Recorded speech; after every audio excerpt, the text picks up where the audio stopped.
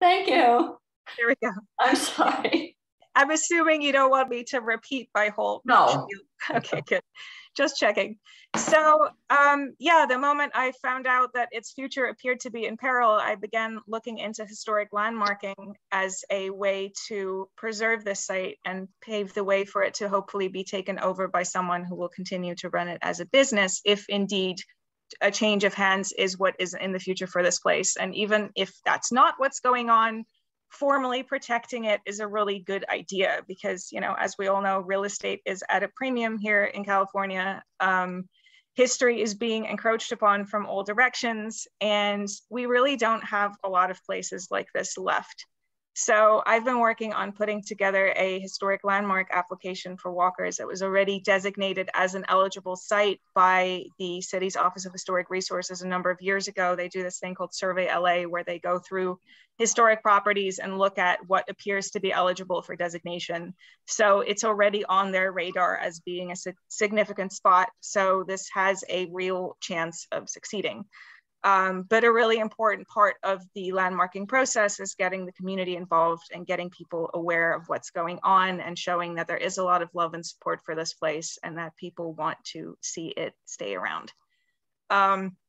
I started a petition, which in just 2 weeks has almost 1,700 signatures, which is really pretty good. But obviously, as a neighborhood council, or as the joint neighborhood councils, we, you know, represent all of San Pedro, so that has a lot of weight to it. And you know, what we do matters, and we have an opportunity, I think, to, you know, take a stance on this and to show support for, you know, what is a very special place and what is also kind of, you know, like, it's emblematic of a lot of the kind of battles that are being fought in Los Angeles at the moment in terms of, you know, there are things that we need to catch up with, you know, the 20th century and where we're at, but it's also just so important to preserve the places that are our living links with the past.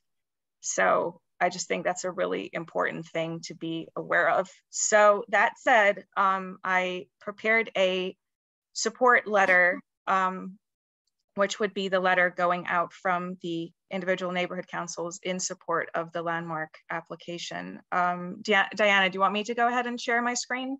Sure, go ahead. So that we can all have a look at it. Hang on, I need to figure out how to do that.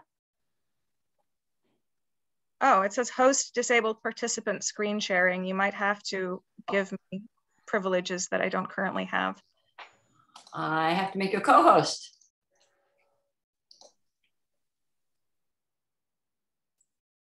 There we go. Okay. Okay. And I'm going. And if not, one of us can share it. But yeah. Here you go.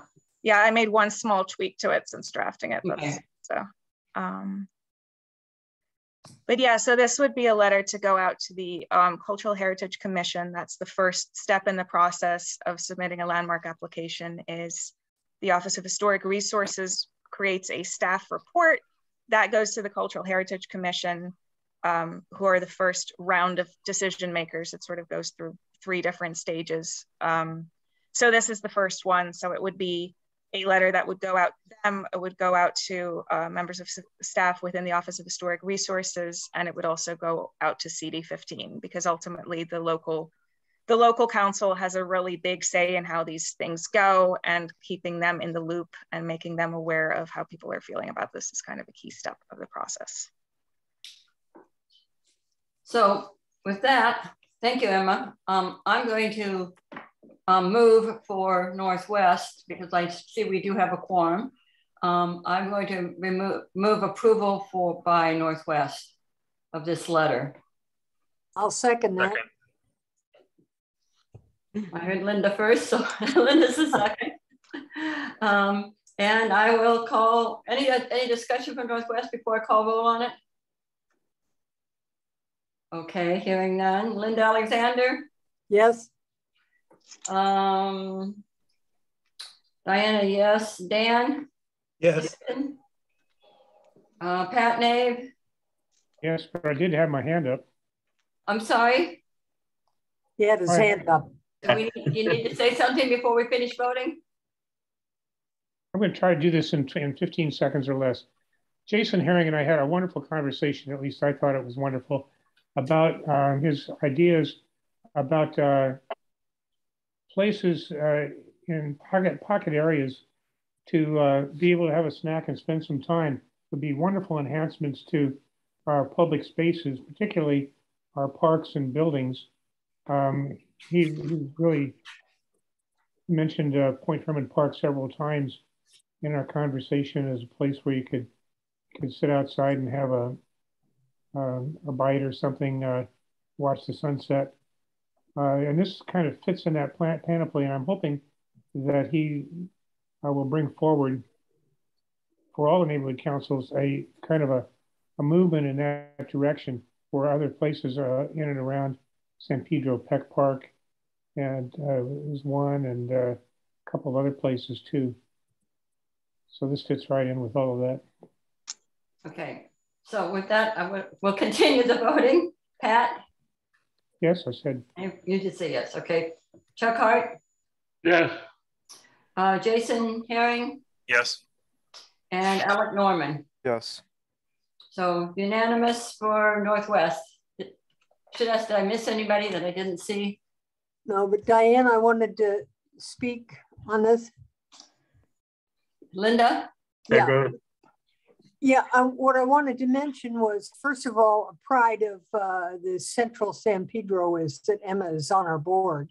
And it's quite remarkable that I don't think she's been in San Pedro much more than a year, and has this enthusiasm for our community. It was very exciting.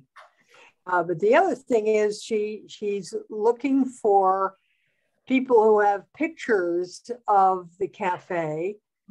They may only be in the background, and she's reached out to several places. I'm trying to get some of the older folks groups to respond. It's a real challenge because they're not meeting in person. So it's just as you walk around and talk, ask people that you meet, do they have any pictures that might include walkers, which would be very helpful in for Emma to develop her package just a bit. Yeah, thank you, Linda, for bringing that up. It's basically having not just current, but also historic photographs of a proposed landmark is really important. And it's been tricky because I have extensive newspaper coverage. Walkers is featured in a lot of papers over the years, but that really only started to take off in the 70s. And I'm really hoping that I can find pictures that go back even earlier than that. And I know they have to be around somewhere. I know somebody's going to have them in their attic or on their hard drive, but it's just a matter of reaching people. So if anybody has any leads, I would be very grateful indeed. Do you mind if I share screen? And James Kempel has his hand raised. Oh, yes. James? Oh, hang on. Do I need to stop screen sharing? Yes. I can stop it. I'll just click. Well, we had a hand from James Campbell. This is on the topic of pictures. So before we move on, I just did a quick search on. I just did a quick search on Google Images, and here's one with a red car in front of Walkers. So I have that picture, but unfortunately, that's not the current Walkers building. That's the grocery store that was on that site previously until 1935. So I've already got, it's still valuable because it shows the development of that area, and actually that arch that you see on the facade, that was incorporated into the interior of Walkers. That's now above the bar. But I'm really hoping for pictures from like the 50s and 60s. Walkers became Walkers in 1946. So I'm really hoping for things from kind of the first 2 or 3 decades of its life. What was it called before Walkers? Do you know? It was called Cuddles or Cuddle Cafe. Apparently it was a real dive. I haven't found any pictures from that. As opposed to now. Frank, does the Historical Society might have anything? They might have pictures in their archive. I have Doug from the archives has pretty much. We have a repository of pictures, and I'm sure we have some. We have some there. That she could make use of it. Yeah, I mean, Doug's been really. I just don't know what. Been really helpful. but they don't have anything going back that far either. Oh, you met with Mona, didn't you? Yes. Yeah. So Frank, she's already met with Mona. Okay. I recognized Javier. Yes. Yes, thank you, Emma, for doing this. And as a stakeholder and longtime resident, I do support it. Probably also equally because it would save development of apartment buildings there if this place was there. I'm a little, I've always heard if the present owners ever sell, the beer and wine license would not be transferable. So I don't know if it does change hands. This is just for point of information. Also, Greg Smith 30 years ago told me what was really interesting about Walker's Cafe was the building behind it, the big, or the garage, but it's a kind of a small warehouse, that was actually the red car maintenance building. And that should probably be included in Walker's because heck, you know, so I don't know when you're doing your research, or would you include that garage? Speaking of which, it's been in trouble with all the stuff in back, and Facebook have been pasting and neighbors have been pasting, posting, problems with, there's just a huge mess in the alley behind Walker's. And a lot of neighbors have been just added in the Point Furman Neighborhood Watch Facebook. There was a lot of postings there. So you might, I don't know, be aware of that. So they're after that eyesore with that. But hopefully you can include the maintenance building with that, because that would be very cool. Yeah. So cool. it's I can maybe briefly speak to that. It's really interesting. So this there's this deep-seated belief in San Pedro that the building and indeed the sheds in the back have something to do with the red car line. And I've researched this very thoroughly. I was just on the phone earlier today for about 40 minutes to the archivist at the Southern California Railroad Museum in Paris. Wow. Fact-checking some stuff with him. And at this point, that I can confidently say that was not the case. Oh. The Walkers, the front, the little cafe is a 1935 building. That streetcar had stopped running in 1934. But even before that site and the sheds, there's no real link other than clearly people associate it in their minds with the day when the trolley ran and that kind of nostalgic feeling for those early days of Point Furman. But it was actually, the grocery store was owned by the Landier family, and the sort of family patriarch Felician Landier, he headed up the San Pedro Motor Bus Company. So they had a fleet of jitneys and later buses. They were pretty much the Pacific Electric's direct competitor. And as a matter of fact, ultimately succeeded in running them out of town because the buses took over. So, yeah. So, and that's, I mean, that all will go into the application because that's, Landier at the time was pretty much a big shot. Like he was a big deal. And the fact that he managed to sort of corral what was a very unregulated industry of kind of jitney drivers who were all doing their own thing and competing with each other, and managed to sort of combine them into a company. So yeah, that's a kind of significant chapter in early San Pedro history. As for the liquor license, I've heard people say those things before. I'm not a restaurateur, so I cannot speak confidently to what would happen if that were to change hands. But there are some kind of, my impression is that there's been some kind of defeatist myths surrounding a place that's been in the same hands for so long, potentially changing over. That certainly happened in lots of other places before, and it hasn't affected continuity. It's also like, it's not, people will say like, oh, I don't know if you could still get a liquor license so close to a public park, stuff like that. I can think of other sites that do have that. Also, they basically just serve beer. Like it's a pretty civil place. It's not a sort of nightlife venue. So personally, I don't anticipate any issues, but again, that's all for the future. At the moment, the main priority is just making sure that place gets to remain alive and remain what it is. Thank you, Emma. Anybody else has any comments? Pat has his hand up. I don't know if it's, he just didn't take it down or it's another comment. Yes, I wanted to respond to Emma's request for photographs.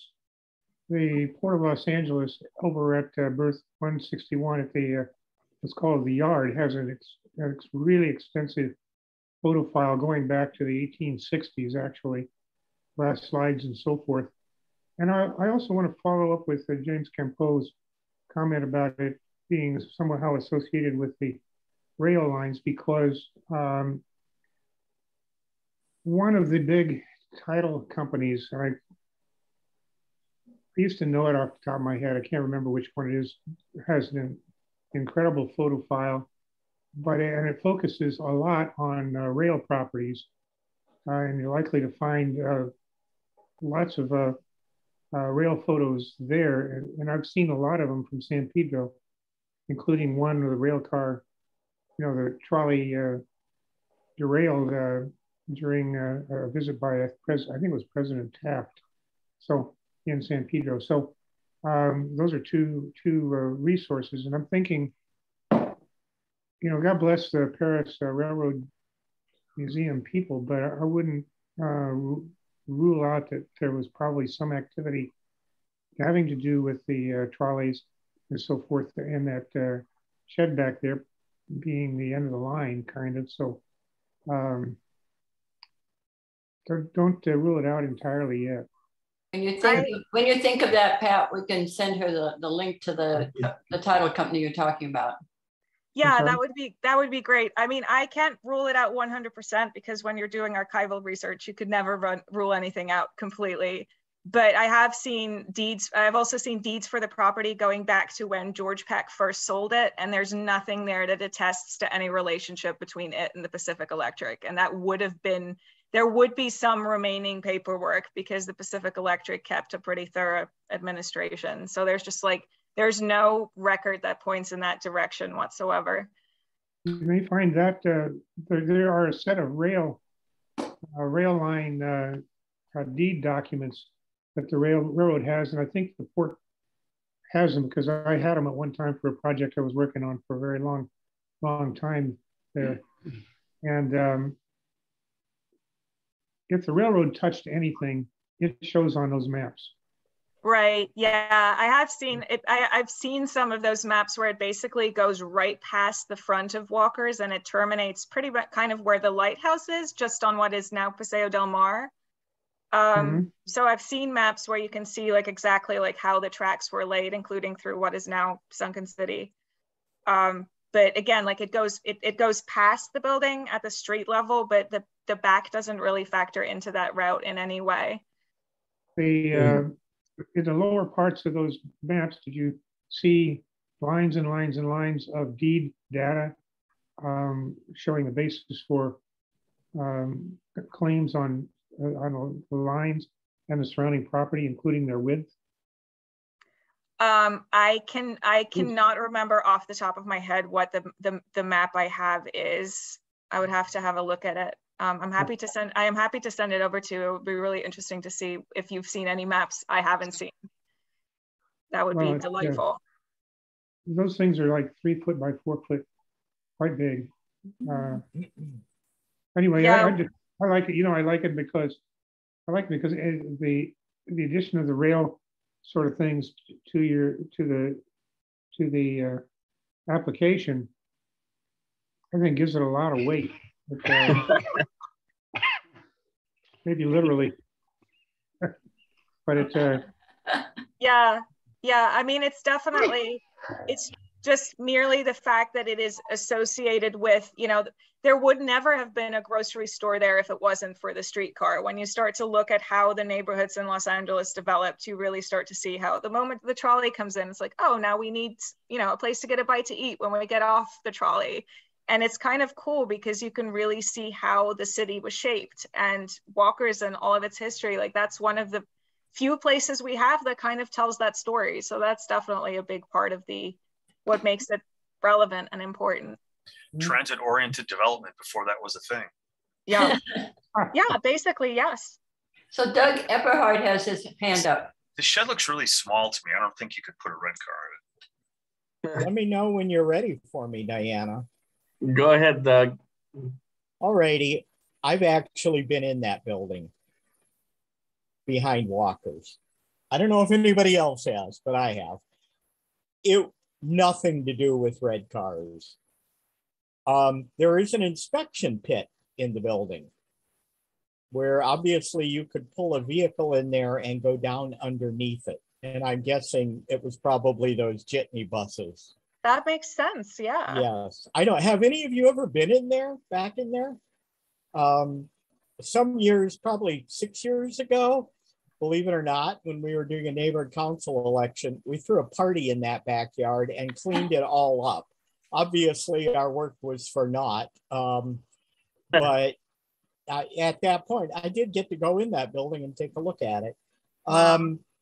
There was never any kind of railroad track. There was just a single track that ran down Paseo Del Mar. And once Sunken City started to sink, which was actually, I want to say 1927, 28. 29, yeah. Yeah, okay. I know it was late 20s. Those rail lines were defunct at that point. Right.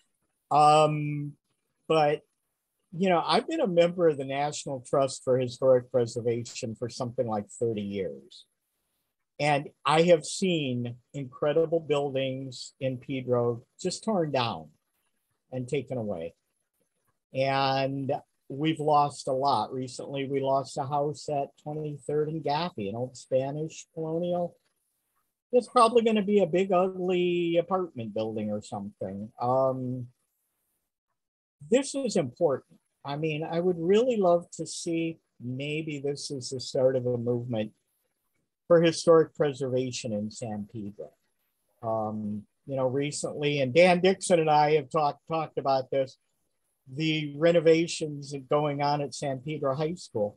San Pedro High School is a landmark building designed by an architect, Gordon B. Kaufman, who did the LA Times building in Hoover Dam. So, I mean, we have some incredible architecture. Frank Gehry building in the aquarium at Cabrillo. I mean, that should be landmark. So anyway, this is good stuff, and I look forward to its success. As long as Joe Bustano doesn't decide it needs to be like a 6-story luxury, you know, apartment where people can look down in Noel Gould's backyard. Thank you, Doug. And I'm going to follow up with you about, via email about that inspection pit thing, because that's really interesting. And I would like to mention that in the landmark application. Okay, sure. Very good. I guess if we don't have any further questions, maybe I could get a motion from Central Committee to get a vote on this. I move that we support Emma's letter. Can I get a second? I'll second. Very well. We'll take a vote. Linda? Yes. Frank? Yes. And myself, yes. Thank you. And that way we are able to bring it up to the next agenda meeting and bring it up to the next board meeting before our own meeting, because we're not having one this month. So that gets us ahead of the game. Emma, you're welcome to join our committee. We have room. We like your spirit. I very likely will. I've been holding off on committing to another committee, but it seems I'm involved in land use, whether I like it or not. So that would be great. A great addition. You'll probably be seeing more of me. Yeah, that would be great. Frank is a really good resource on historical information too. So, you know, it'd be great to kind of bring that around, and definitely we need that in town. Been talking about it for some time. There's a lot of really good buildings that need to be protected. So thank you. What if we want her more than you do? What's that, Pat? What if we want her more than you do? Can we? He's a member of Bidding war. board, Pat. Sorry. Very well. Don't have anybody from Coastal, so. Well, Coastal has 3 people here, which is all they need, but they don't really have a chair or vice chair here. So Yeah, I think it would be better for us to wait until we have Okay, chair and vice chair. no problem. Yeah, I think that makes sense. Thank you. Anything from Tim, Diana? Yeah, Tim's here. I'm on, but let's do a mic check. I'm on my phone. How's that sound now? Sounds great. So far, so good. Oh, good. Take it from the top. Okay, I will take it from the top. Thanks very much. Tim McCosker, Alta-C at the Port of Los Angeles. As of today, I'm the CEO. I was giving you some dramatic news that was probably interrupted with my connection. So what I have just recently sat with the board and submitted my resignation to the board, effective early part of next month, just a couple of days into the new year. I'm going to move over to as a volunteer senior advisor to Alta-C to free my time for another activity in my life. And we are very fortunate at Alta-C that someone that I've worked with on and off over the years, really over 20 years, going back to the Arnold Schwarzenegger administration, Terry Tamminen, who was the secretary under the governor for environmental resources and basically the EPA in California. Terry Tamminen is going to be the CEO of Alta-C effective January 1. He's already on board as a consultant and he'll just switch over then. So that is the big news. And then there's another piece of big news that came out 2 days ago that I will refer to in my slides. So if we could go to the top slide, that would be great. Jason, if you will. And I apologize, everyone, for the quality of this phone. This season is full of so many meetings and so many activities. Okay, so it's been a little while since I've presented to you, but you see Alta-C at the Port of Los Angeles. For those of you who, if there's anyone who hasn't heard some parts of this presentation, we are in the lower left quadrant of this scene. We are 35 acres of wharf, land, and water. You see the very long building there. That's in the middle of that, or the top of that lower left quadrant. That's berth 58, 59, and 60. 180,000 square feet of warehouse. If you continue to the right, you see the smaller building. That is also an historically significant building, given the theme of this meeting today. And that is a 45,000 square foot building. And the land that looks like an old tank farm is an old tank farm. That's the old Westways terminal. That's also on our site. Warehouse 1 is not on our site. If you could go to the next slide. Thank you. So we're looking at the same overview of almost all of that 35 acres. The idea with Alta-C at the Port of Los Angeles precedes me by several years. The Annenberg Foundation and particularly Len Abe, who has passed away tragically before my time, actually came up with the idea, working with the port, to repurpose this portion of property, this City Dock 1, as a campus for ocean sustainability. And in the long building, the idea is to renovate this building and occupy it with startup businesses, incubated businesses, and accelerated businesses, and some established businesses that are in the ocean economy or the blue economy. I will come back to that in a moment. The building to the right, just beyond that open area, is to be the Science Center. We have a lease, prospective lease with the Southern California Marine Institute. SCMI is a consortium of 23 campuses and universities that is in existence now. It operates on Terminal Island in a much smaller footprint on 6,000 square feet. It is made up of USC, UCLA, Occidental, the community college system, the state college system. Again, I'm going to do a mic check here. How am I coming across? Can you hear me? Perfect. You're doing good. Okay, very good. And then you see the fallow land there, which is on our lease. And we have basically an option over the next 10 years to tell the port what we are going to do with it. The idea, the concept is that you have a science center where folks work together, and it is immediately adjacent to a business center, and they They accelerate and collaborate with one another, and you have technical transfer from the university space to the business space.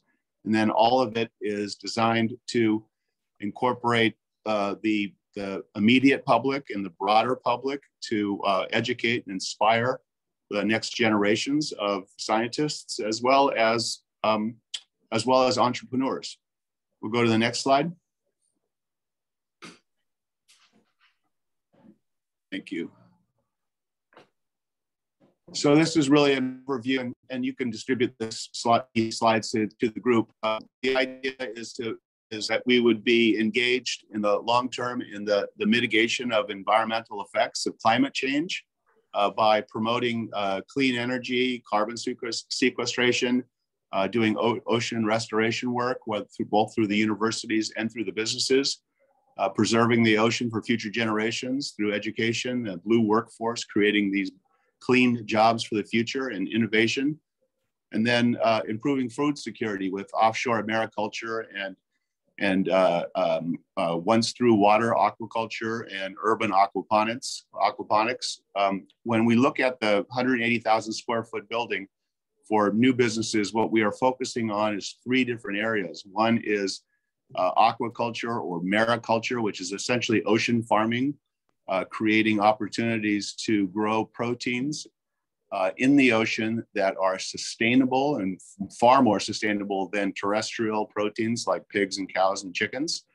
And right now we do have a tenant that pulled and is working the first federal permit in the United States. The first permit in the United States. There's now only a handful of permits that have been issued, but ours was the first. And that is a company that's farming 1,000 acres of mussels offshore, about 8 miles off of Huntington Beach. And that company is called Pacific 6. Next slide, please.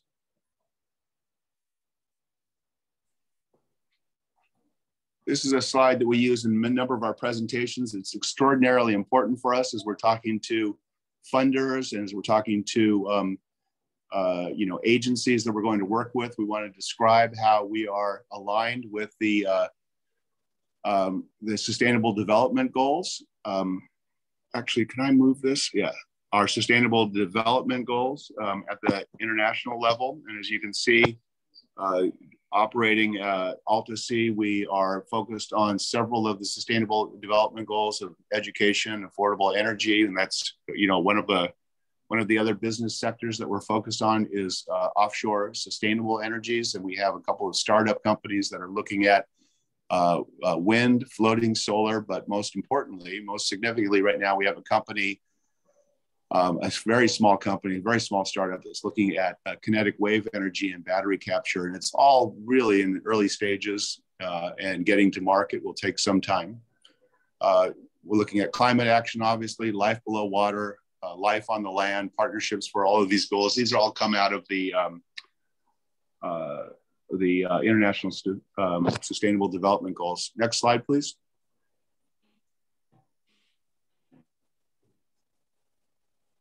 This is just an example of focusing on the different types of technologies. And this, I'm going to actually ask you to go to the next slide. You can just distribute this. So here's what's really important,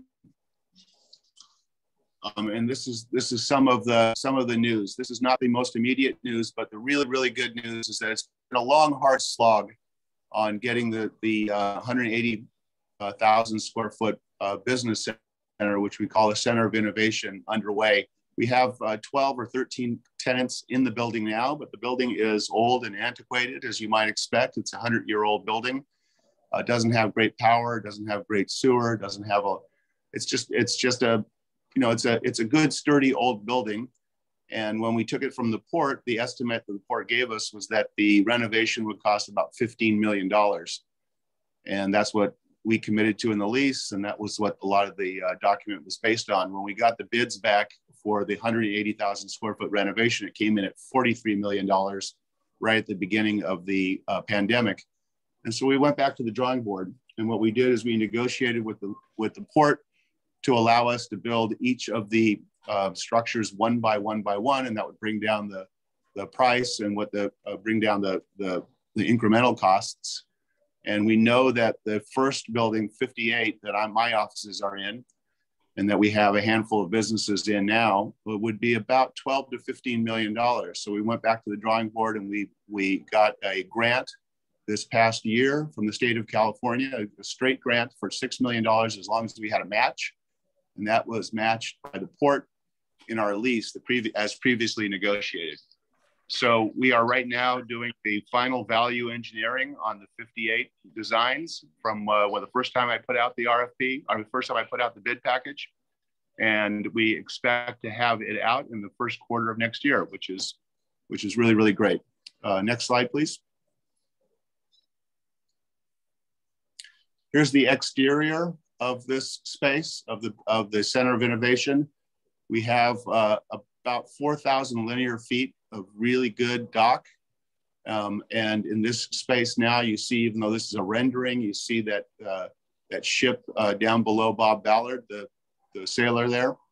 That's Bob Ballard's research vessel, the Nautilus, and it actually does make its home, its winter home, at Alta Sea at the Port of Los Angeles. And Bob Ballard's been a great partner of ours. And there's a lot of other tenants that are, eagerly anticipating coming aboard as we get their renovation done, because they want to be close to Bob Ballard. He's the scientist who discovered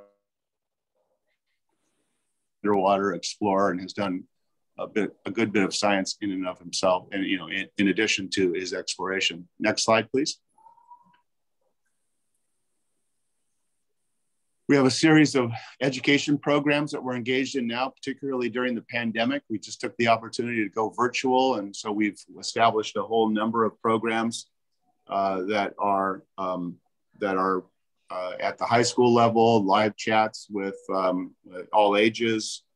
We do podcasts. We have curricula that we use with LA Unified online in the program that they call I can't think of the name of the program, but it's the kids working at home. And so we do a series of programs now, and that's been sustaining us during the pandemic. Next slide.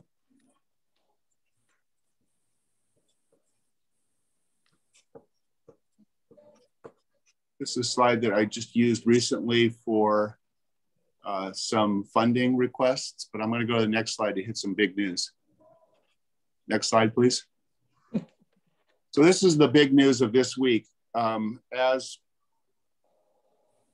with the Biden administration announcing what they called the Build Back Better EDA regional challenge, there was $1 billion offered up to be administered by the Economic Development Administration.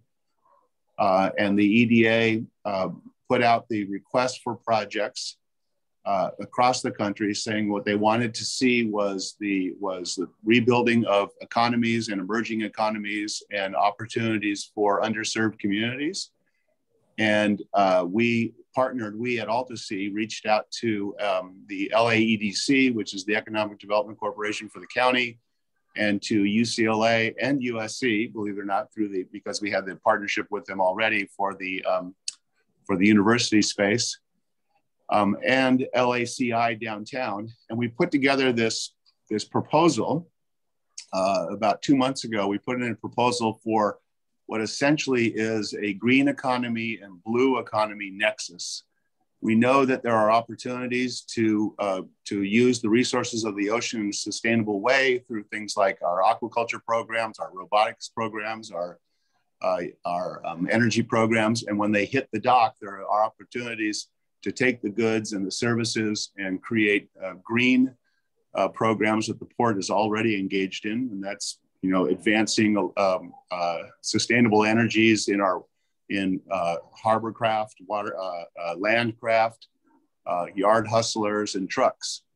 And so we put together this pretty extensive program and proposal for the Build Back Better.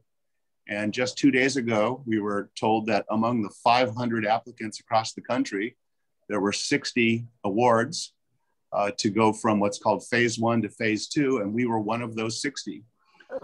which means that we get $500,000 from the EDA, our whole group does, to finish our application, and we have until March to complete the application, to give it the rest of its flesh and submit it back in. And these awards are worth between $25 and $100 million. That's the range we're looking for. Our application, we already know from working in our working group, will come in at about $70 million. And of that $70 million, 28 of it is slated for construction at Altasea, which would put us in a position that with that first $12 million I was just describing, we're moving forward with the renovation of 58. And with the value engineering that we've recently gone through, we know that with 28 to $30 million, we would have the ability to finish 59 and 60 and have that full 180,000 square foot complement of innovation and acceleration business space. So it's really, really exciting. We're going to be coming back to everybody, including the neighborhood council and all the business groups and everyone in town to get letters of support by March as we get through this application. So next slide, please. So it's been a long, hard, exciting adventure at Altasea for me, particularly. As you see, we have all of the designs. We're finished with all of our environmental documentation. I have a lot of the schematic designs as well as all of the building plans for a big chunk of this. And the difficult component of the last few years has been funding, but we've just come into a significant amount of funding, and we have a great opportunity for the Build Back Better grant. And by the way, what I should say on the Build Back Better, I don't want to jinx it or overstate it, but I will tell you this, that of the 500 applications, we were one of 60. And in the last round, the award will be to 30 different projects. And so the EDA has already told us that half of those that are in that made it to round 2 from round 1, half of them will be funded. And while we shouldn't read too much into this, there is only one application from Southern California that made it to round 2. So if Southern California gets awarded, it'll be awarded to us. So that is the latest and the greatest on Altasea. I apologize for the quality of my internet connection, but I do appreciate the opportunity to speak to you. Any questions? Thanks, Tim. Yeah, we have a few questions. Pat name. Tim, how would you view some kind of an association with a new Southern campus for the California Maritime Academy? I've had several meetings with the Maritime Academy, and I've gone up there and they've come down here, and they have, as you know, now they're doing, they have an engineering program. They have a new degree certification in engineering, and they thought that it would make sense for them to somehow utilize some part of our campus. And they were thinking maybe even the 17 acres of dirt over on the other side, in the next phase. And that would give us a great opportunity to turn to the state, since, as you know, that's part of the state college system. Mm. Great. Diana, you had a question? Yeah, I had a question, Tim. I'm always trying to follow all the buildings. When you talk about the 75 or whatever it is million, does that include the science center or the building that's actually on the corner, the one in the front, or no, only renovation of the other ones? Yeah, the $70 million will get divided between a bunch, if we were to get it. Again, yeah. I'm knocking on a piece of wood right now. $1 million gets divided among a whole bunch of folks, and it would go into, the only portion that would go to construction is about 28 million, and that would all go to the, what I'll call the property. It's interesting. To the what property? The back of the property, the property. Okay. First 59 and 60. It's really glad you asked about the front building, though, because given this significant investment by the state, the state natural resources is putting in that $6 million, and that is I have a sense that you that we have a great argument to go back to the state in this next budget. Next budget is going to be very flush again. And so we've already begun the discussions to have the state fund the front building, not the new construction, but the renovation of 57, which would be the science center. And the science center is extraordinarily expensive because you have labs, and it comes in at $50 million rather conservatively, because of the great weight of the building and the labs and the seawater system. And so we're going back to the state to see, how much of that $50 million burden they can bear. The port is in for about $8 million on the seawall, and I've raised about $2.5 million for the entryway, for basically the visitor portion entrance of that building. Great question though. Thank you. Chuck, you have a question? Yes, I do. Tim, maybe I missed it. What are the buildings across from the project? When you say across, what do you mean? At the top of the screen? Yes. The top of the screen, that's the fruit dock. So that's not ours. That's not on my lease, in other words. That's port property, and that's used as a fruit dock. And that's it's active during the winter time when fruits come up from Central and South America. So it's still being used. They're still being used. Yes, yes, sir. Thank you. Let's see. I believe that's all the questions we had. Sounds like everything is really looking good for you guys now to see, Tim, and we congratulate you on all the work you've done over the years. We're definitely looking forward to seeing the progress and how it's shaping up. Thank you. I will say that I, like a lot of people, I put my heart and soul into this, and I'm going to continue to put my heart and soul into this no matter what job I have next year. And I really am grateful to the community for hanging in there with us. We adapted to the pandemic. We've come up with every argument, every opportunity. We've turned over every rock and stone. I feel like Sisyphus pushing this rock, and we're finally getting to the crest of it. I thank you very much for the opportunity to present. Thank you, Tim. And we look forward to seeing what future holds for you as well. Thank you. Thank you. Thank you. I'm going to jump off and go back to my party. I'm really grateful for your time and for all of your service. And I'm going to join the chorus of people that are just so impressed that Emma is protecting these great assets in our community, especially as a welcomed new contributor to the great community of San Diego. Thank you, Emma. Thank you so much. Thank you, and enjoy your party. Thanks. Bye-bye, guys. Thanks. Bye. Bye. Very good. Well, that was great. Great news. We've been following up on that as it's been growing, and it's great to see that it's finally shaping up and it's gonna be something that we really will be proud of here in town and then in the whole area. Personally, it's one of my favorite projects in this whole town. So let's see, we're gonna move on to item number 4 on the agenda, which is consider a motion related to transportation demand management plan by Dan Dixon. Thank you. Can you hear me? Yes. Yeah. Good. Thanks a lot. I come into this tonight humbly, especially in light of following Emma's presentation about Walker's Cafe. I am in awe. Well, I greatly admire the research that she has done. And I love her love of the history of San Pedro, which she shares with many of us. I'm also delighted to hear Tim McOsker's report on Alta Sea. It's the first time I had heard that presentation.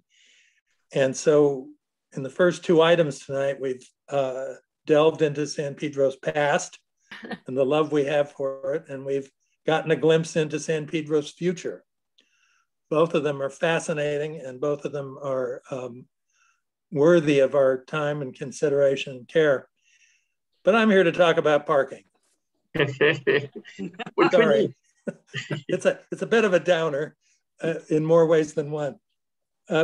I'm here to present a position that we would like to take with the City Planning Department.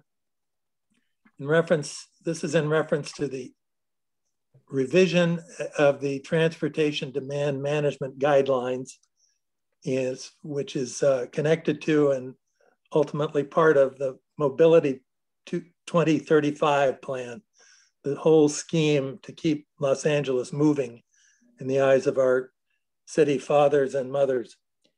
It is a huge document, and there are many things which will ultimately impact us, but the most immediate impact, as so often is the case, comes back to the impact on our little neighborhoods here in San Pedro.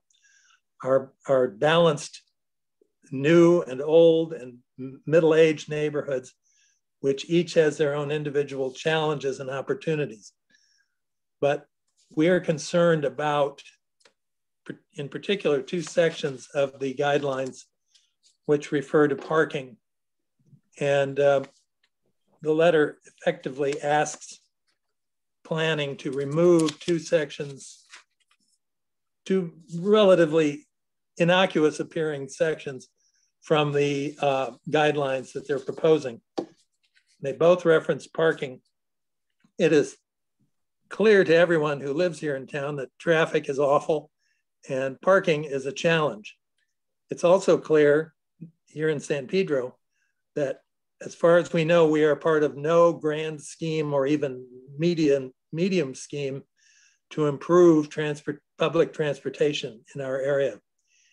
The city envisions a metropolis of people who walk, who bike, who take public transportation, who ride trains, who ride hoverboards, whatever you can imagine to get around. Frankly, most of us here in town know that you got to have a car to drive somewhere to either engage in commerce or go to work or recreation. That will change. It will change in a manner we almost can't even predict. Well, we know we can't predict it because it's in flux. It's definitely happening, but we do not want to be left in the backwater, the backwash of all this progress, and be forced into an untenable position in terms of our neighborhoods. There will be a point system developed to permit certain size developments and types of developments in terms of what they contribute to or do not contribute to mobility within the city. As new apartments and condominiums and businesses are added out in our neighborhoods, and you can begin to see how this begins to connect to AB 9. As these things begin to occur, the question for us becomes, what happens to us? Where do we park? And the two items of concern are, of course, I've lost one here. Oh yeah. In the parking section, part 1 and part 5. Part 1 talks about unbundling parking fees from rentals and leases of residential property, apartments and condominiums, effectively throwing the homeowners or renters into the open market for the increased cost of parking. Item 5 is even more ominous, and that is simply a reduction in parking supply below the generalized citywide parking baseline, using parking reduction mechanisms, including but not limited to transit opportunity centers, density bonuses, bicycle parking ordinances, locating in an enterprise zone or whatever.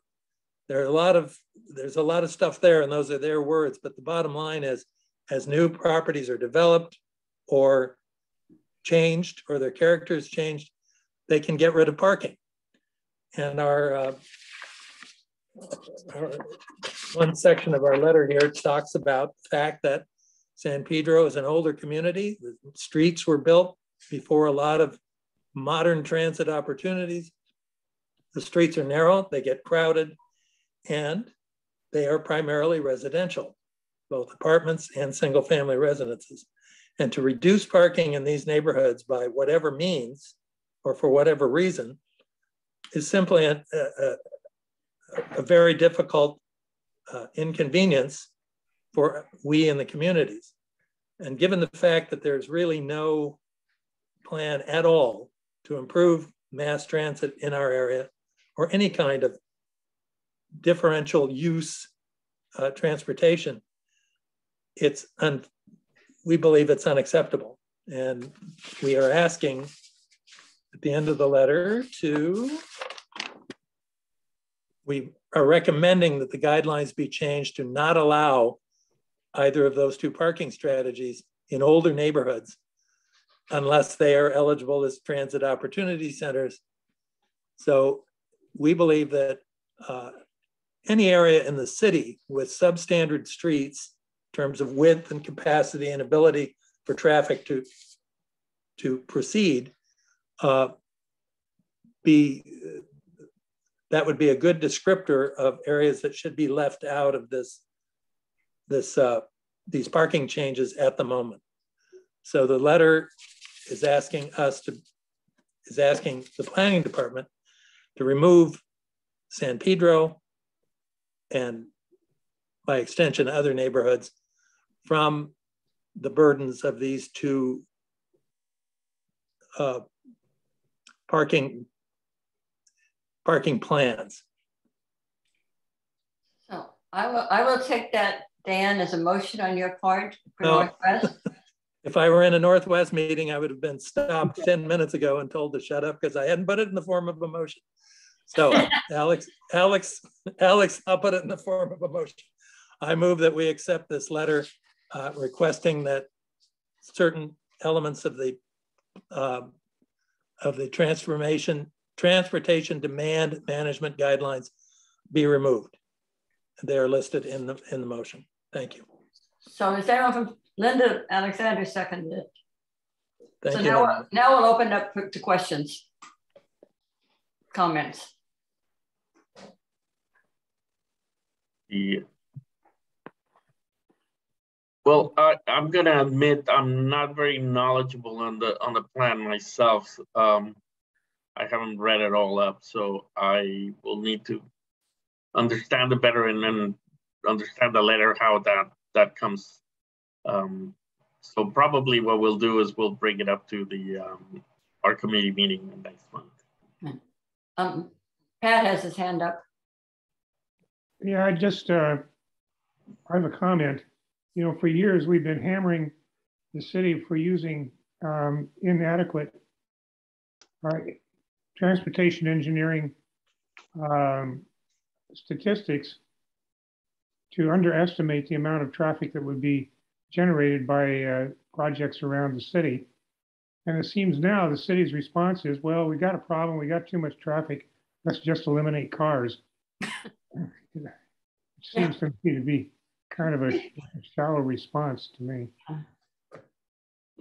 That is correct. That transportation demand management changes the whole way that traffic is measured and calculated. It no longer it looks at the viability of individual intersections. It's all about miles traveled from point to point. It does not connect at all to the individual driving experience. And that is the ultimate goal of the city. As Pat just said, get us out of our cars. That's fine, but we do believe we need options. We need to work hand in hand with the city to see options developed as alternatives to vehicles. Doug Epperhart?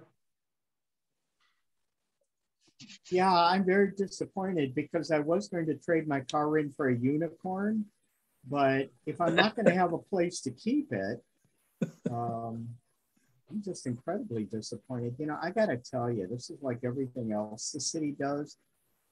They make plans, and what difference does it make? Because every developer comes along and says, oh, here are 18 loopholes that allow me to build 150 units and provide 3 parking spaces as long as there's a bus stop within 3 miles. You know, good luck with it. Yeah, I mean, I'm looking at my little R1 residential neighborhood and the number of ADUs that are suddenly being asked for. And I look out my window at the neighbors who have a 1-car garage, because this is a post-World War II neighborhood where nobody had more than 1 car. Yep. So they got 1 or 2 more cars out on the street. And okay, good luck to all of us. Let's see. The threat. Sorry, excuse me. Jason, you had a question? Yeah, I mean, I'm also not too familiar with the guideline, the entire document, or the depth and descriptions in detail of strategy 1 and 5.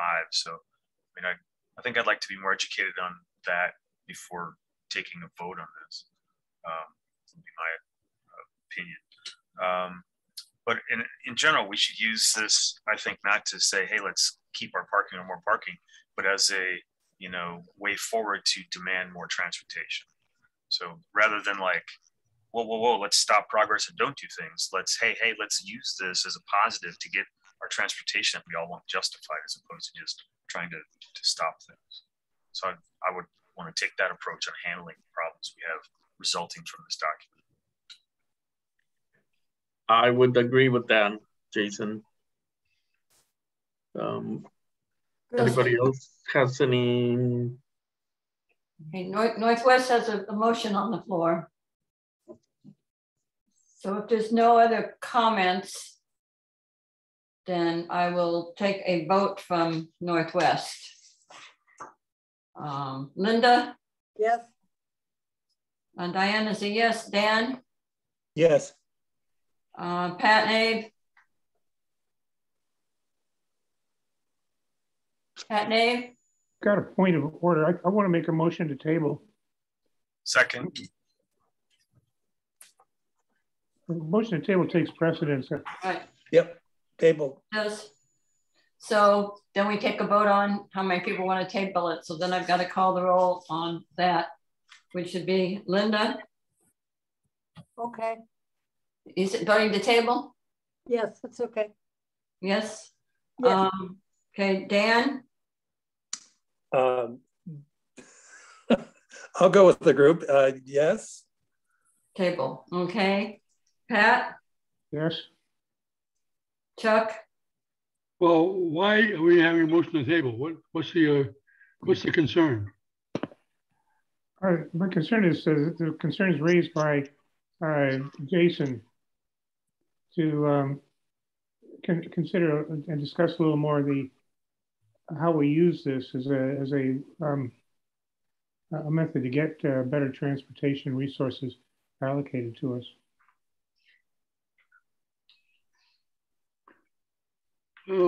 Okay. Yes. Jason? Yes. Alec? Yes. And Diana, and I vote no. But it passes 7-7 yes, 1 no. I would charge you, Pat and Jason, to go look at the letter and see how you want to amend it, so that we can go back and act on this before it's too late to get our input into the city. When does that come up? We don't have the deadline yet.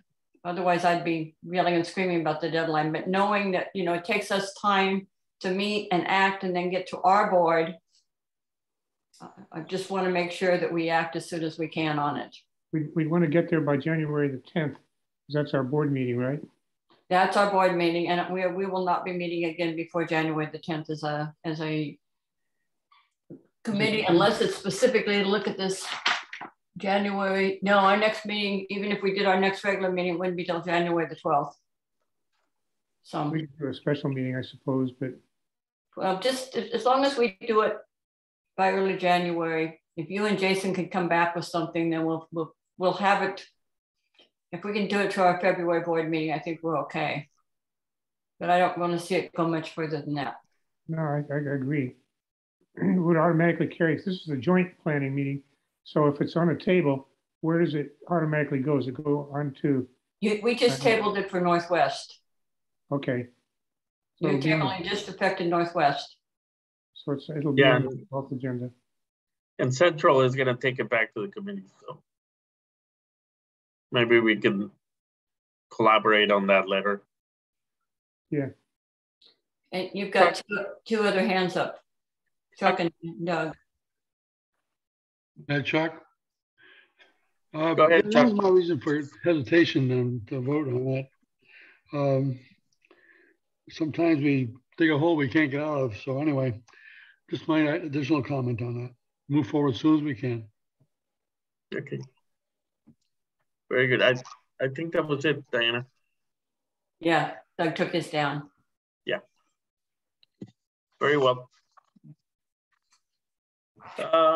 We'll move on to item 5, which is consider the CIS in support of Council File 21-1414, the SB9 implementation, and letter to Council President Nuri Martinez. Diana? Yeah, this is kind of a time-sensitive measure. It was passed by Northwest Board already, and it's on the agenda already for coastal, but I decided to go ahead and bring it up even after I found that out, because maybe Central wants to act on it tonight, and that would be the reason for bringing it up now. You remember that SB 9 is the new law that mandates local jurisdictions to allow an applicant to split a lot in two and then construct 2 houses on each half. And if ADUs are allowed, an ADU on each half, resulting in as many as 6 units on a lot currently zoned for 1 house. The legislation did, however, have some areas in which it allowed the city to impose some very limited regulations. So there is a city council motion pending that would put in place most of the allowable restrictions on such lot splits. If the city does not act on the motion, by January 1st, SB 9 will take effect in the city of LA without those restrictions. So up to now, Council President has not scheduled a motion for action. And so just to give you some of the things the motion would do is it would allow the city to impose objective zoning standards. It would say that, this is another thing that's allowed under the law, you could outlaw ADUs on the lot split. And so this would say you could not have any additional units such as ADUs or further lot splits after the initial lot split. So that would mean a maximum of 4 rather than a maximum of 6 units. It would require off-street parking on 1 space per unit unless it's within a quarter mile of high quality transit. If they don't do that, they would not be required to have any off-street parking. And it would require 4-foot setbacks. Otherwise, without the city doing something, there would be no setbacks required. And they would require an affidavit confirming that the applicant intends to reside in one of the units for at least 3 years. So that's basically the restrictions that would be imposed if this council motion passes. Then because there's not time to adopt an ordinance, this would be implemented by a memorandum to all relevant departments and agencies as an interim measure until such time as an ordinance can be developed and passed. And we would then have the opportunity to provide additional comment on the ordinance as it's being drafted. So I would urge Javier, if possible, that your committee act on this, and then you could get it on your board agenda for your upcoming board meeting. Otherwise, the clock is ticking. Do you want someone to put it up on the screen so you can see it? No, I have it myself. It's a very simple. Yeah, and we wouldn't be able to take it to this next board meeting because we already had the agenda setting meeting yesterday. And you have no provision for an emergency, for adding something after the agenda setting meeting if it's time sensitive? Linda, do we have anything like that? No, and but I wish you'd said that a month ago, but good idea. Do you have something like that in Northwest, Diane? Oh, yeah. Yeah, gee, we don't. I'd never even heard of such. Darn, yeah. No, well, then there's no reason for you to act on this tonight if you can't take it to your next board meeting anyway. So when's your next board meeting? Next Tuesday. Yeah. You could do a special meeting in addition to your regular meeting. We'd have to have a special meeting of the board. Yeah. You can do it at the same. You can do it at the same time. You just do it right before or right after. It's a special agenda setting committee. Okay. Okay. Okay. All right. We can do that. We have time. We have time to post a special meeting. And we've done it before in Central too. Several years ago, we did one. Yeah. So if I can arrange that tomorrow, if somebody send me that letter. Okay. Should we vote on this, Javier, that we want? Yes. Can I get a motion on it? I so move that we have a special meeting to present this letter for approval to the Central Neighborhood Board. I second it. Great. I'll take a vote. Frank? Yes. Linda? Yep. And myself, yes. Okay, great. Very good. Anna, you could send me that letter? Sure. Yeah, and so I'll put that special meeting together. Yeah, it's on the website with the material for tonight. Yes. Oh yeah. Okay. I actually sent it to you already. Come to think of it, for tonight's meeting. That's right. I got it. Okay. Okay. Very good. Good. Anything else on that, Diana? Nope. Okay. Very good. We'll move on to item number 6. Consider letter to Recreation and Parks regarding reopening the cafe in Point Fermin Park. Jason. Oh, that was supposed to be removed from the agenda. So we don't do that. No, I'm going to put together a larger presentation with all the parks, not just one. Okay. Very well. We'll move to next item, which is 7, housing element of the general plan. Diana? You know, this is something that Robin specifically asked me to address, and there were a couple items she wanted me to talk about, and she's not here. So I'm inclined to put that over, except for one piece of it, which is to have Jason show you the interactive map that he has done. You may recall that in the plan, the plan has earmarked a number of properties in San Pedro to be potentially upzoned, and Jason put together a map that shows where those properties are, and so I asked him to share that. So why don't we go ahead and share that, Jason?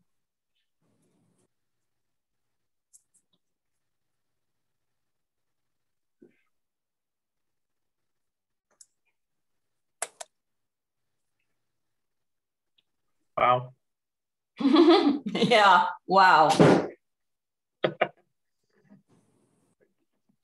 Half our town. Good heavens. And they're up-zoned? What does that mean? Well, there's a variety of different things that they are doing. Some of them could be, like in my neighborhood, our property, what the recommendation is that we be allowed by right to have 2 ADUs rather than just one on our property. In some cases, it's making it so you could have multiple units. It may be mixed use. They have a variety of strategies. Wow. And there's a list of the so I could show you the list of strategies in a minute. Jason, click on one of these and show us what your map does.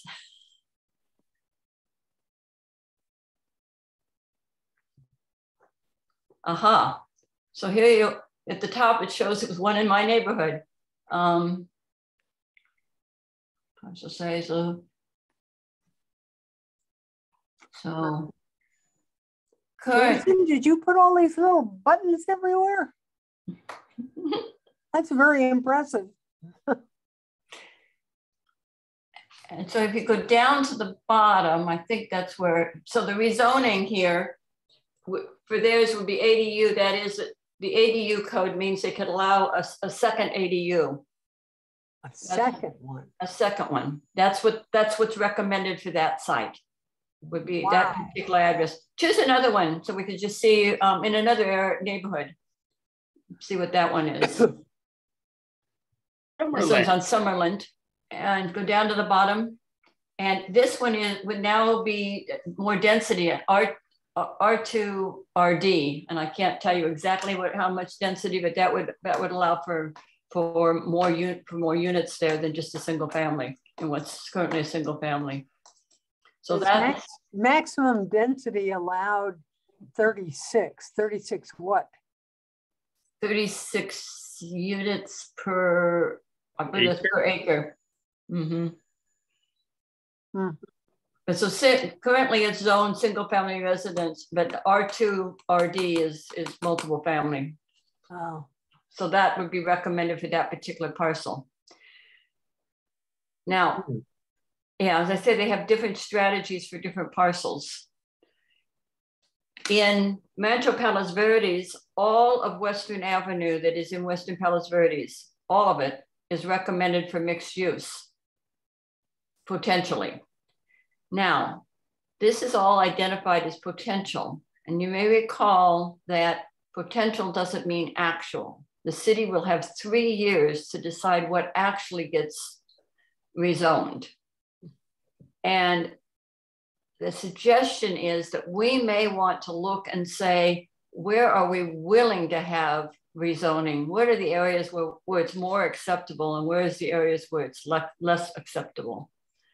But this, and I think each of the 3 committees may separately want to look at their area and may want to look at what's recommended in their area. And I see Dan's hand up. Diana, I noticed that my little cul-de-sac is one of the few that doesn't have any blue dots. Is that, I'm assuming that without a blue dot, that doesn't mean you can't do an ADU. These dots are about exceeding the rules. Yes. The current rules, okay. Yes, they're about changing the current zoning. Okay. I assume in our case, our lots are too small and our parking is too crappy. Thank you. Well, and this is in addition to SB 9 that allows you to do these lot splits. This is separate from all that, right? Yes. And one of the comments that we made at the time to the city was they needed to look at SB 9 and the impact of that. And I think it's a comment we have to continue to make, because SB 9 would certainly increase the availability, potentially increase the availability of housing without some of the zoning changes. So that's what we have to look at as we go forward. Right. If you want to look at, so you look at properties on this map, you can also look at properties, because we have the whole list on our website. And maybe, Jason, do you want to show the list of properties? Yeah. So here it is, listed by street address. So you can look at that and see what's being recommended. And the recommendations on this chart are at the far right-hand side. So it goes from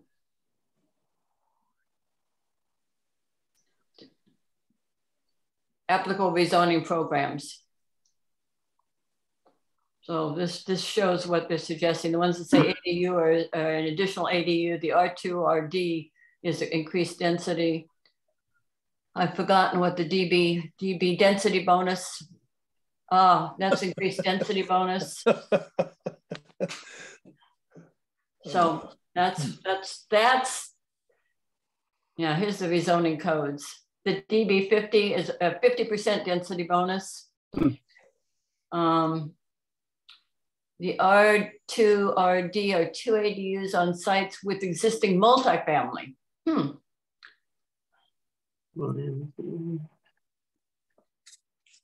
I want a parking bonus.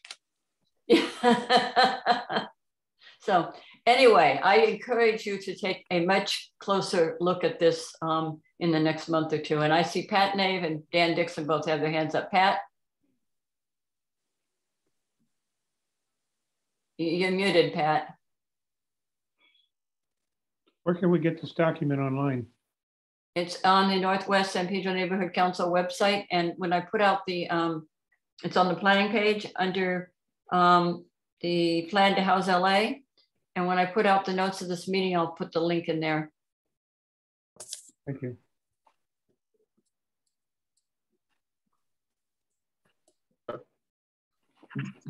Doug, do you have a question or a comment? No, I do have a comment. Looking at all those blue dots, I'm thinking we should change the name of San Pedro to Baja Ponte Vista. When this first was available, I took a look at my street, for instance, and yeah, I mean, it's just, you look at all those dots. I haven't looked at numbers lately, but there are approximately 30,000, I believe, dwelling units in San Pedro. Now that includes a lot of multifamily units and whatnot, but we do have significant areas of R1. You know, if there are 5,000, let's say, R1 units, each available for a minimum of at least one additional ADU, I mean, you could see a significant boost in San Pedro's population. One that theoretically would make Ponte Vista look like chump change. Given the fact that we are in a significant drought, given the fact that down at my end of town, a lot of the territory is geologically unstable. Given the traffic and parking issues, things could get really interesting around here. So yeah, whatever we can do, we should do. Yeah. And that's also assuming that everybody is willing to do that, because just because it's possible, it doesn't mean it will happen. Well, I will tell you, based on the ADU applications that are starting to pop up in Coastal, including one right around the corner from me, they're going to accelerate. I mean, we're going to see, I would guess within the next 2 to 3 years, we're going to see a few hundred, at least, here in San Pedro. Yeah, you know, I don't necessarily disagree. I think a lot of the ADUs also are being converted for, you know, extended family, like elders. And I think that serves a really good purpose, which in that case, no additional parking. It does, but I have to tell you, I have more than one neighbor I've had discussions with who are saying, you know, I got plenty of room for an ADU and I wouldn't mind the income. True. Yeah. True. That's true. Well, wait till I find out how expensive it is to build a little ADU. They may change their mind. Yeah, a friend of mine got a quote for almost $100,000 and they stopped their plans real quick. Yeah. I'm seeing, yeah, that much and more average. Well, this is a really good map, Jason. Definitely, I'll have to explore it. You've got a couple more hands, Javier. Let's see. Adele? Yes. You know, I just am feeling a lot of doom and gloom, but I bought a house, a pricey house across the street from a large apartment building and a smaller apartment building and multiple condos all lined up. And it really isn't the end of the world. If everyone in the apartment building who does have enclosed garages would park in the garage, I know I always bring this up, but instead of on the street, it would free up some parking. So maybe we should have a community drive effort, something spearheaded by the neighborhood council, or maybe in cahoots with the CD15, and ask people, hey, we're having a new storage unit coming into San Pedro. Put your stuff in there and park your car in your garage. And it'll be a nice, fresh, clean car, not subjected to all of the salt and wind and stuff that we have in the coastal communities in San Pedro. So, it's not doom and gloom living in a mixed residential area. That's all. If they've got the extra room for an ADU, they might want to consider, taking stuff out of the garage and building, I don't know, a shed. Well, remember, you do not have it's a little cheaper. rent out your ADU. And as the people in coastal know, I was tasked to examining some of the applicants for the ADU, and the majority were for units that were already illegally used as rentals. They couldn't get the permits, but most of them were rentals. And because they had to now go by the building and safety code, they're really a much safer dwelling than it was before. Yeah, I will agree. I've had to process a few of those where they're legalizing rather than adding. A lot. Pat, do you have a comment? Yes, I do. Is there going to be a sequel analysis of this before the final plan is adopted? That was already done, Pat. For what? For the master plan? The plan. The housing update in the general plan had a sequel analysis already. For the entire city? For the entire city. And wasn't also something from the state that was requiring to upzone some areas that we were talking about? The state required the city in its general plan to show how it had space for about 450,000 additional units. And there were about 200 and some odd that they gave credit for, things that were already on space that was already there, zoning that was already allowed. And then, so the city has to find another 270,000 potential units. And that's what this is about. Oh. Okay. And that's units that meet all the requirements of the state, which are, there are a lot of requirements on what they actually will recognize. Very good. That's why I say we have to look and try to figure out where of all of this, what is the where is it acceptable, and what parts are we willing to say, okay, this we can live with. Right. And this is the part that we just really can't live with. Yeah, no, I agree. I agree with that. I don't know how they do in places like Pasadena, which has no overnight parking allowed, where people put their cars at night.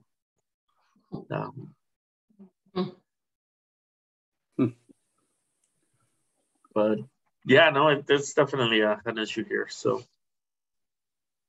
we'll take a look at that. And this is an ongoing process, Diana. Is there any time frame that we need to look at? The city has 3 years to actually make zoning changes. So okay. But wasn't the housing element supposed to be updated now? Yeah, this is the update had to identify, which is what they've done, the ones that would potentially be changed. Okay. And now they have 3 years to actually make changes. And they don't all they've identified more than they need. There's excess, and they don't need all of the blue dots that are in here. Right.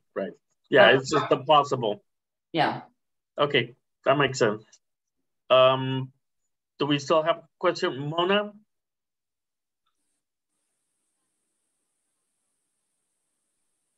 Are you there? She needs to be allowed to talk. Okay. Mona, are you there? Yeah, I am here. I would appreciate knowing under what tab or what heading you have this map on the Northwest Neighborhood Council page. It's on the plan. First of all, it's on the Planning Committee page. Right. There's a heading called Plan to House LA. Okay. And under that heading, it's just about the last tab under that heading, but I will put in the notes of this meeting the exact link. Okay. And Mona, I'll try to remember to send you the notes. Yeah. But if I don't, just I'll holler. Okay. Holler. I think Frank and I would like to pass this on to people that we know, and through the Historical Society, and I think at a previous meeting I did voice my concerns about the coastal area for some of the. I think it was Doug who also mentioned issues with land stability. Mm-hmm. So I hope we can look at that. Yeah, those are exactly the kinds of things we should start identifying and recording. Mm-hmm. Okay, thank you. Very good. Let's see, any further questions, comments? I don't see any. Anything else, Diana? Not on that. Okay. We'll move on to the next item, which is updates on other items of interest to the committee. And that's you, Diana. The big update is that Axel has accepted another job within the city. He's going to be starting at the new Youth Development Department this next Monday. That's why he's not here tonight, because he was having an exit meeting from his current job. So that's really a big loss for us, particularly because it appears that the council office may not refill that position, which means all of the planning projects are just going to be split among existing staff. He thinks the larger projects will go to Allison Becker, who's great, but she's so busy that it's hard to get in touch with her. And that Ryan will handle the smaller projects, but they may be split up in other ways in the office. He's really not sure. Second thing is on the connectivity plan, RFP, the port received 10 responses. They're going to be reviewing them and anticipate selecting a successful bidder in February and then having a contract in place sometime in March. So in terms of being prepared to meet with the contractor, it would probably be late March, early April, I would think, based on that.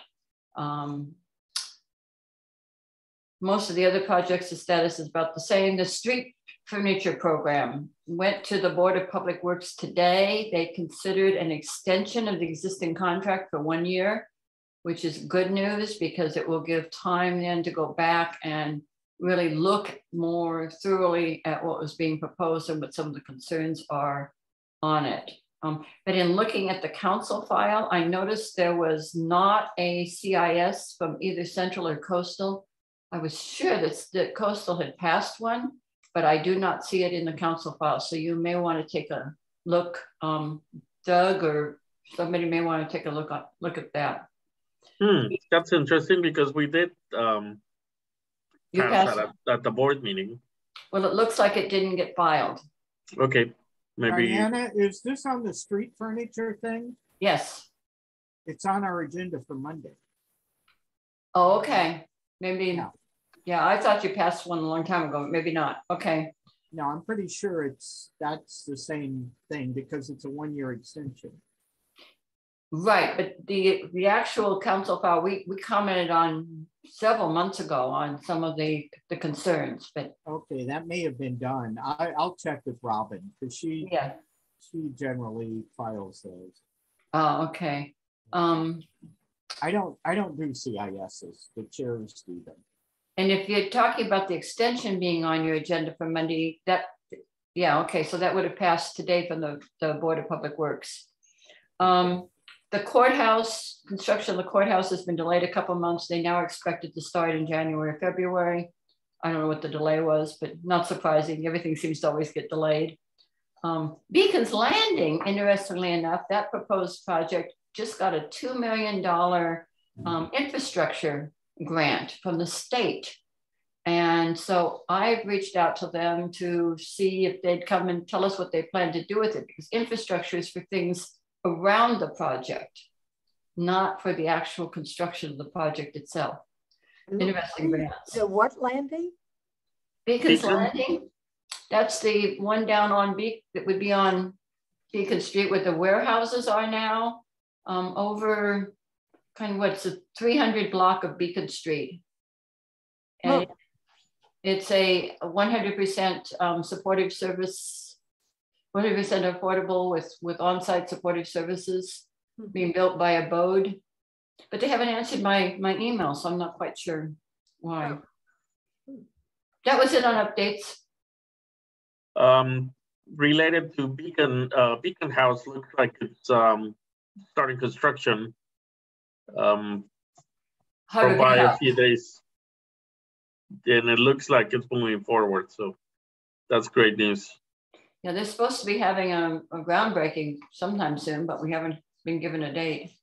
Diana, could I just say that this afternoon I drove down Harbor Boulevard and noticed that they are taking up the red car tracks where they're going to be putting in the new park or whatever it is, but they're taking up the tracks right now. Yeah. Yeah. Not happy about that.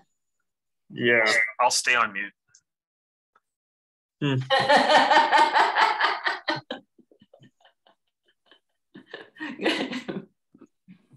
Yeah, no, that's the end of my report. Okay. Anybody else has anything they'd like to contribute? Otherwise, public comment? Public comment on items not on the agenda is.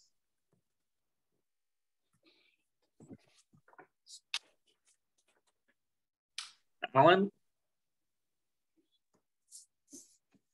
You're muted.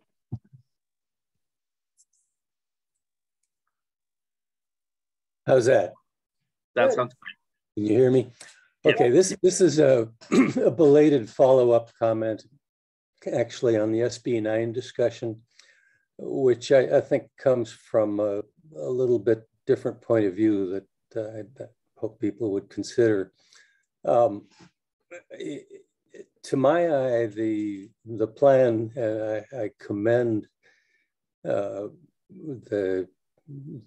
wonderful map that Jason has made. That really helps to visualize what they have in mind. But to my eye, it looks really like a blueprint for living indoors, for an architectural world for people to live in. I think many neighborhoods in San Pedro, much of their appeal is green space, and access to green space is something that is a tradition of San Pedro. So it's ironic to me in a meeting where we had an extended discussion of Walker's Cafe and its historic significance. I think green space plays a much bigger role in people's lives on a daily basis. I mean, how many people who live in San Pedro go to Walker's every week, every month, even every year? But people are accustomed to seeing green space, to having plants and birds, butterflies and things like that. And that densification pretty much rules out that facet of the life that many of us find attractive. And I'm afraid that it would cause an accelerating loss. Once the neighborhood started to go, it would set a move for people who like that kind of neighborhood, unless it was done with real sensitivity to the nature of the community. That's it. While I've got the microphone, I'd just like to thank everybody for the work they do on this committee and in other projects, organizations they're involved with around town. San Pedro is a special place, and it's people like you that put in the time that make it a special place. So, Happy New Year. Yeah, Thanks, Alan. Chuck? Yeah, they speak with forked tongue. I'm sorry. They speak with forked tongue. They want to do away with the greenhouse gases and he had more cars. It's crazy.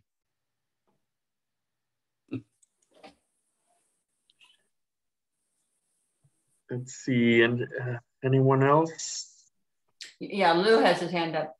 Oh, Lou, our president of Central Neighborhood Council. Hi, thanks, Javier and Diana and everybody. I just wanted to say hi and great presentations by everybody. I caught most of them, just the tail end of Emma's though, unfortunately. But yeah, I just wanted to do a general public comment because if you care about Central having a neighborhood council, you might want to come to our next meeting.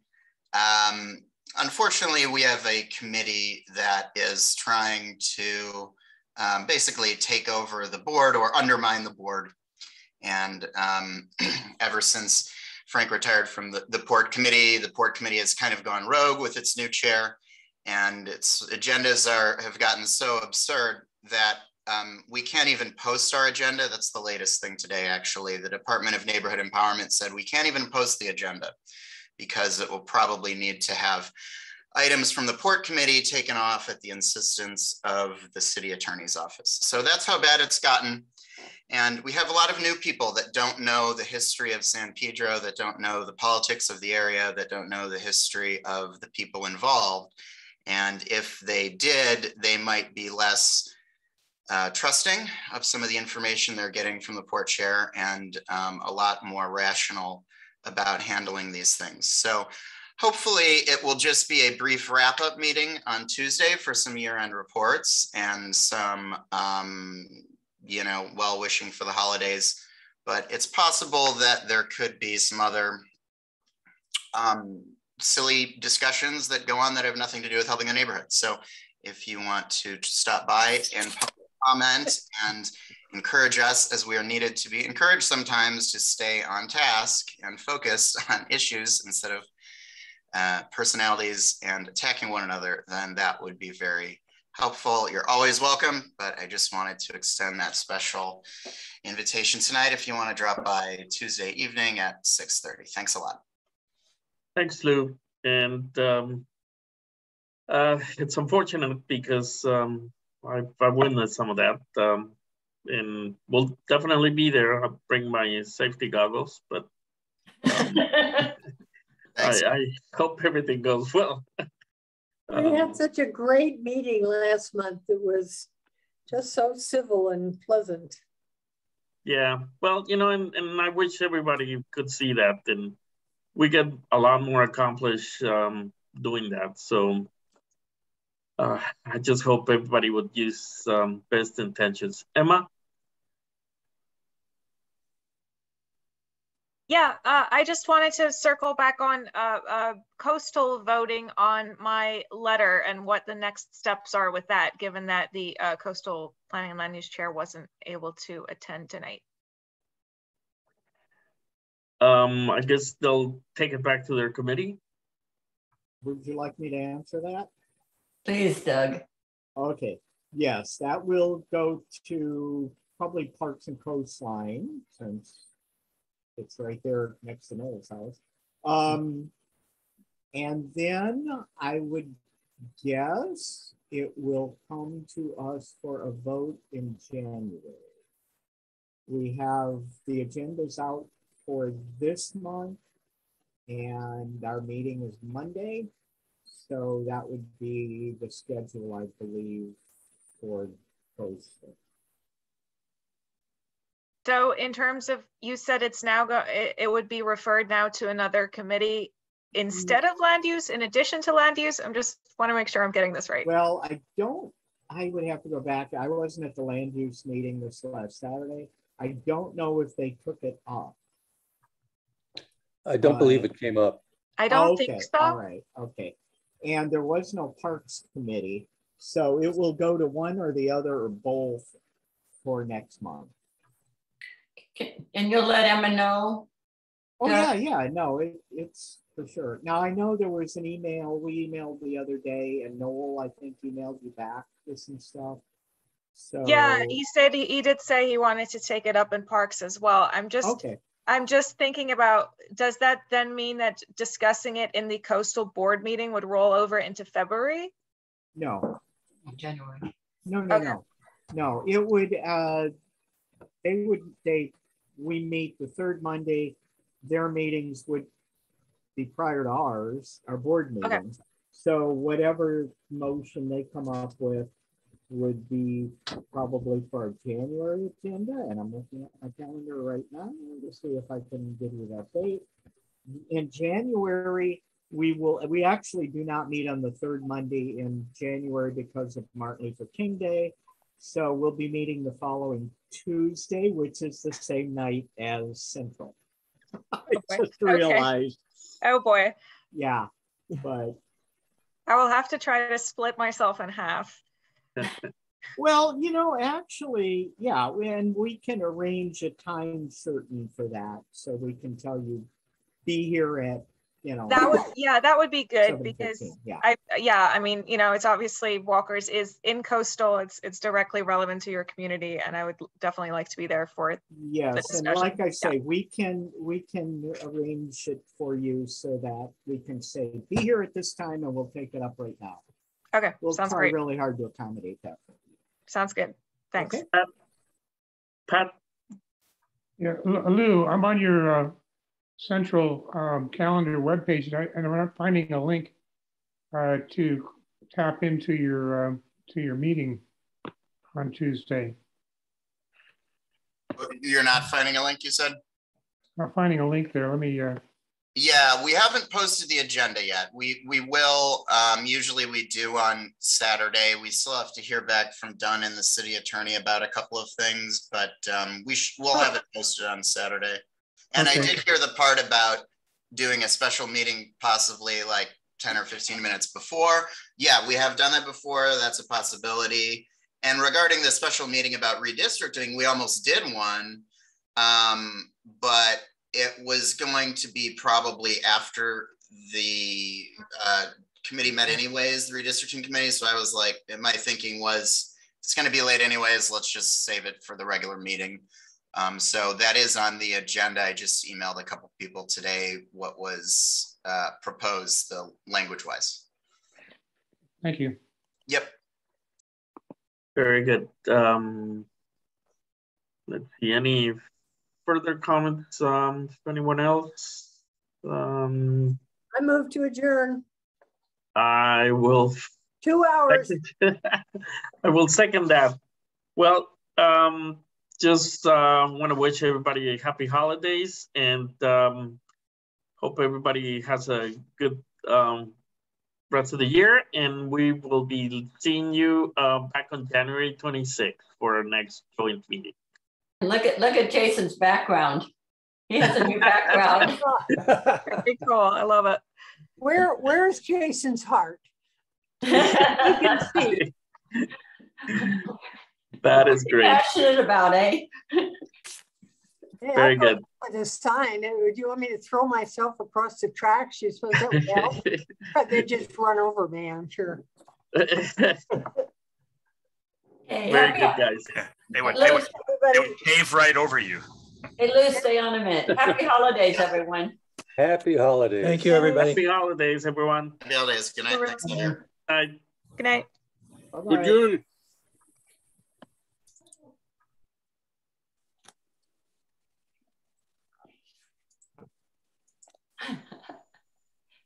Lou, I was just checking with you.